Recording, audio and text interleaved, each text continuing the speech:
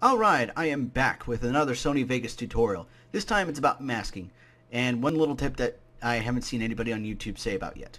So here we go.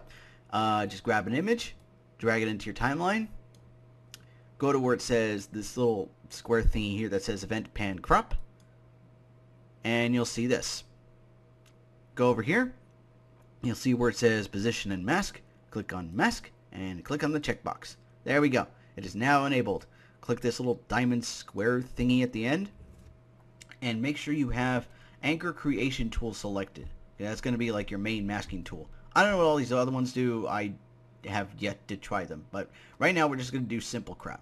So hold Ctrl to get a little hand so that we can drag it around to where you want it. Let go and zoom in by using the scroll wheel on your mouse. Just keep going and hold Ctrl to drag. Let go of Ctrl, and we can start masking.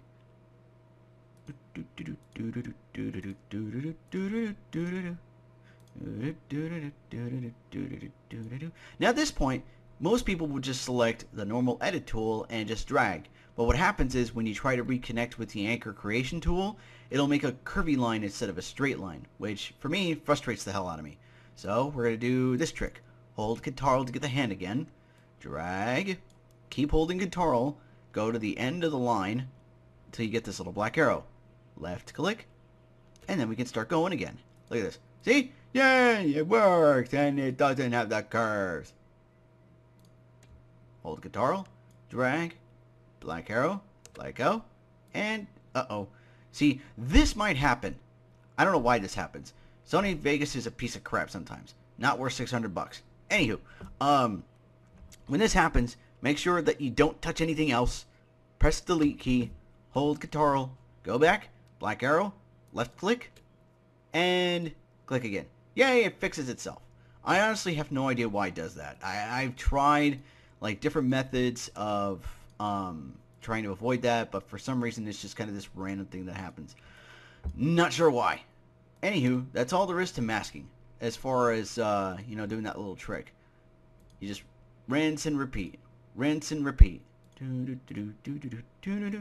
Yes, I know this is taking a long time, so here's a little button that fast forwards to the end if you don't want to see the rest of this.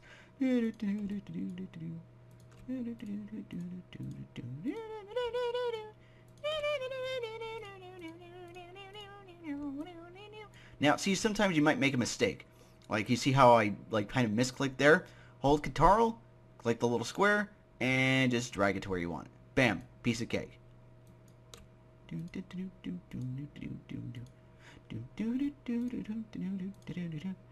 Alright, now I'm at the end. Hold Ctrl, drag, click again, and when you get to the end of the circle, or whatever shape you drew, you get the Anchor Creation tool and a little circle. Click, and bam, you have it masked. Ta-da! Now, as far as these little things over here, negative would mean the opposite. So now you see it, now you don't. And disabled is pretty much if you didn't draw a mask at all, which would kind of beg the question: if you're gonna have it disabled, why the hell draw one in the first place? Anti-alias. I don't know what the hell that is. I see no discernible difference.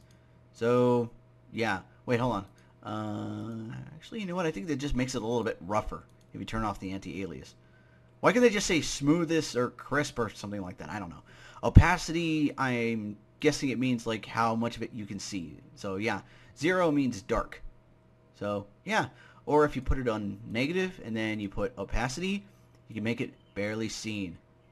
I think you could, I don't know what kind of effect you would make from this. I'm assuming people have used this before. I've actually figured something out. I don't know. Anywho, go back, change it positive, and feather type. I don't know what this does.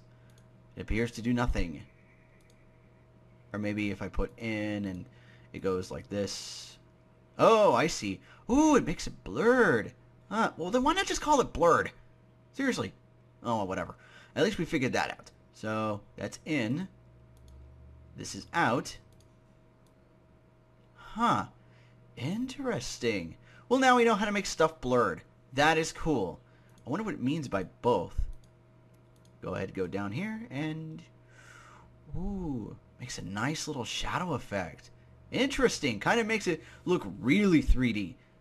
Oh, there we go. There's a little bonus tut for you. How to make stuff blurry and in 3D, sort of. Alright. Now, one other thing, too.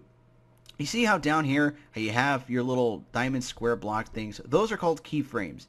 Say that you want it complete, but in the next frame of the movie, you want it to be, like, cut in half. Basically, take this and drag it. You see how it, like, clicks every time that I drag it? That means you're going to have to zoom in a little bit further. So just keep going, and you'll see, like, these little dividers. They'll just keep getting bigger and wider until you get to about here. 1 nanosecond or millisecond, whatever that is. I'm not good with time. Anyway, you see how it takes forever just to get from one spot to another? Yeah, that's how far you've zoomed in. Anywho, you go to the next one and you click on this, create keyframe.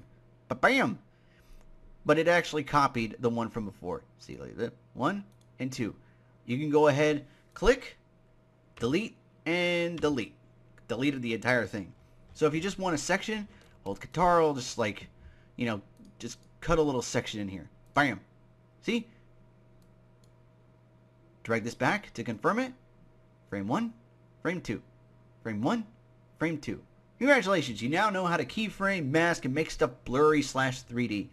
That's it for this tutorial. I will see you guys in the next one. If you have one you want me to create for you of something that I know that you don't, that I possibly might not know and that you possibly already know, just go ahead and shoot me a request. I'd be happy to take it.